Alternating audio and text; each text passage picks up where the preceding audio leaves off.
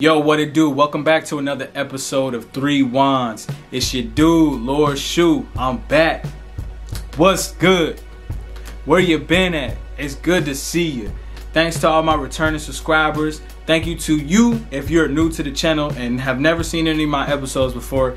Run it back. I got so much content on this channel. I'm also a musical person, so you can always check out my music. I just dropped a new song not too long ago called Super Caps featuring Phelps VJ.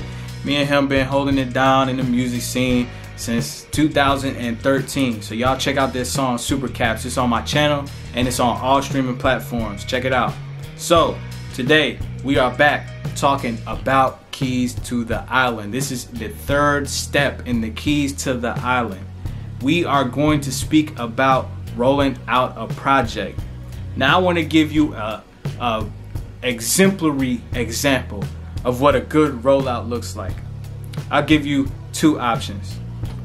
So option number one, if you haven't listened to Donda by Kanye West, well, Ye, the artist formerly known as Kanye West, then you need to study Kanye West's marketing rollouts for his albums. They are always amazing. Donda, to be specific, was the #1 most expensive album rollout ever. So I suggest all who are watching the channel to please do your research, like I always say, and look into Donda, the album by Ye, and look at how he rolled the album out, what specific marketing tools he used, how he communicates with the people, how he gets involved with the people around his projects, and also his creative process. I think it's important to know yourself as a creator, whether it be in digital or in the real world, is to know who you are as a person. And Kanye is good for that. He knows how to tap into who he is as an artist. And he also brings people around him that fit that vision. And also because of that, they bouncing off all this positive energy to create great projects. There's so many artists that he brings into the studio. Another one I would like to mention who has great album rollouts is Jay-Z. Now these are music artists, but I'm just talking about pop culture and what's popular for the times. They go platinum several times, but the rollouts. Jay-Z just got his lyrics put on either a library or a museum. Things like that. These to me are great rollouts because it just gets the hype in people going. How do you hype people up? You know, it's an art. You got to know how to hype up your community. If they aren't already hyped from what you're doing every day, people should be telling you. People tell me all the time, Shu, everything that you do is just amazing to me because I see you everywhere. You do so many different things. I'm just amazed how you have time to sleep and manage your family. Well, if you didn't know, I made this my life, okay? My life is my art. My life is my creation.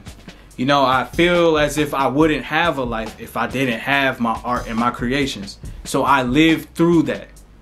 Every day I put effort towards what I'm doing. In regards to my art, my writings, doesn't matter. I'm right here on camera right now creating content for you to prove that. I stand by it. So it has to be almost a lifestyle like Keys to the Island, how I live my life. I live by this. It's not something that I just do every day just to be doing it so that I can impress people. No, this is my life. It's just so happened that I share my life with you people because I care about people and how to help them out. I want to give back to my community by providing great content for everyone to watch every day that can just be like that push. You know what I'm saying? So if you're a fan of me, like Ye says, if you're a fan of Kanye West, you're a fan of yourself. I don't try to go out here and make things a certain type of way so that people can buy my music. I don't guilt trip them into buying my products. None of that. If I do something, it's genuinely.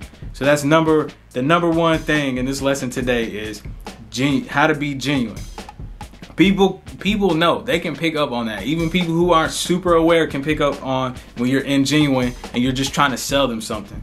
You know, put your effort into being a genuine person and truly showing people that you care about helping them and that you have something, you have an offer that they can't refuse. Not to sound like a mob boss or anything, but that's essentially what you're doing. You got to show people that, hey, I am the leader in this industry. I am a mob boss in this industry. And I need you to understand that I didn't create this because I want money. I created this because I feel like you needed this specifically. And without it, I feel like you'll be missing out on a piece of yourself, on a piece of your own life. Now, there's a way to translate that, and that's pretty much the past 2 steps that I've given you. So it just takes a lot of research of knowing who you are and knowing what you're trying to provide and really being a master at that. Mastering your craft as well.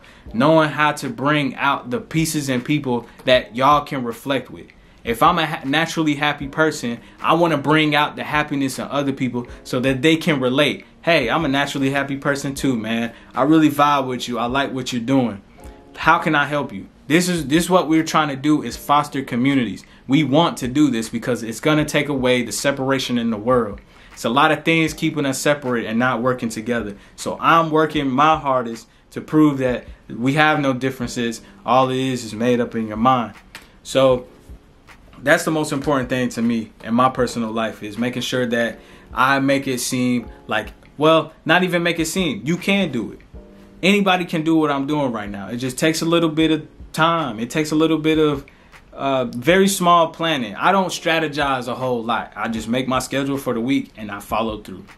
So when you're rolling out, you gotta create a storyline through your rollout, through your marketing. It has to make sense to who you're telling the story to. They need to understand the story from beginning to end. How do we get from here to here? How can you tell that story in whatever way that fits your niche and is creative and inspiring? So think about that the next time you do a rollout for a project. This is just step 3. There is still more steps that along the way. But that's pretty much it for today's episode. Please click the like button if you like this video. Also, leave a comment. Let me know how I'm doing. If you're new to the channel, click the subscribe button. What are you doing? If you're a returning subscriber, again, thank you. I always appreciate and love you. I know you're probably already on my email list, so I'm not going to say nothing. You already know what's going on. I got new blog posts coming every single week. Y'all check them out. I really appreciate y'all. Y'all need to join the Discord. If you haven't already signed up in the Discord and see what we're doing in our community every day, please sign up. Thanks for watching another episode of 3 Wands. It's your man's Lord Shu. Holla!